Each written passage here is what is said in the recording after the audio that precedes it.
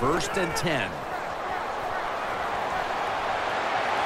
Looking to go deep.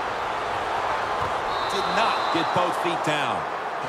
The one thing as a quarterback, when you miss a big play down the field like that, you got to watch it again the next day on film.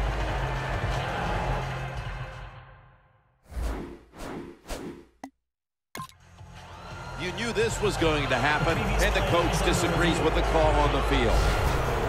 There's no question he caught the ball, but there is a question whether or not he got both feet in bounds. Well, first off, you want to make sure it's a clean catch on the sidelines. Does he have possession of the football?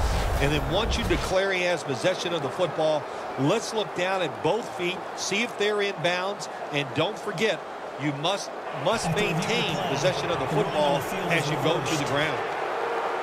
The replay rule comes into effect. The challenge pays off. The play is overturned. Yeah, so many close calls.